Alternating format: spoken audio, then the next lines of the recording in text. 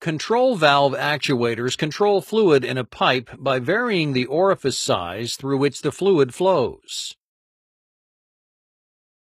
Control valves contain two major components, the valve body and the valve actuator. The valve body provides the fluid connections and a movable restrictor comprised of a valve stem and plug that is in contact with the fluid that varies the flow. The valve actuator is the component that physically moves the restrictor to vary the fluid flow. Three actuator types are used in control valves, and they include spring and diaphragm, solenoid, and motor. As the name suggests, the spring and diaphragm actuator uses a spring and a diaphragm to move the valve stem and plug.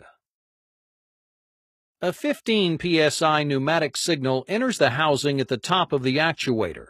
As pressure is exerted on the diaphragm, a downward force is applied against the spring, which moves the restrictor. The diaphragm moves until it creates an equal but opposing force against the spring, at which time the motion stops as the plug meets the valve seat. With no air pressure, the restrictor is pushed upward by the spring to act as a normally open control valve. To vary the position of the restrictor and flow through the valve, a current-to-pressure transducer can be used to provide a 3 to 15 psi signal to the diaphragm. At 3 psi, the valve is maintained open, and at 15 psi, the valve is maintained closed. Pressures between the 3 to 15 psi range proportionally change the flow of the valve. For example, a pressure of 9 psi applied to the diaphragm moves the spring and valve stem to 50% of operating range.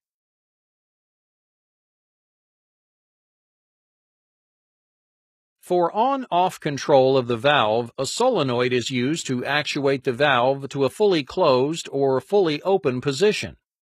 Applying current to the coil generates a magnetic field that moves the plunger downward against the return spring. With zero current applied to the coil, the spring pulls the plunger upwards to the fully open position for a normally open state control valve. Another method for variable valve positioning uses a motor and is referred to as proportional control mode. Using a gear motor attached to the valve stem, a servo amplifier provides a DC control signal that moves the valve to the desired position. Feedback is achieved with a wiper arm attached to the valve stem that sends a signal back to the servo amplifier where the position is monitored. The servo amplifier drives the motor until the control signal is equal to the feedback signal.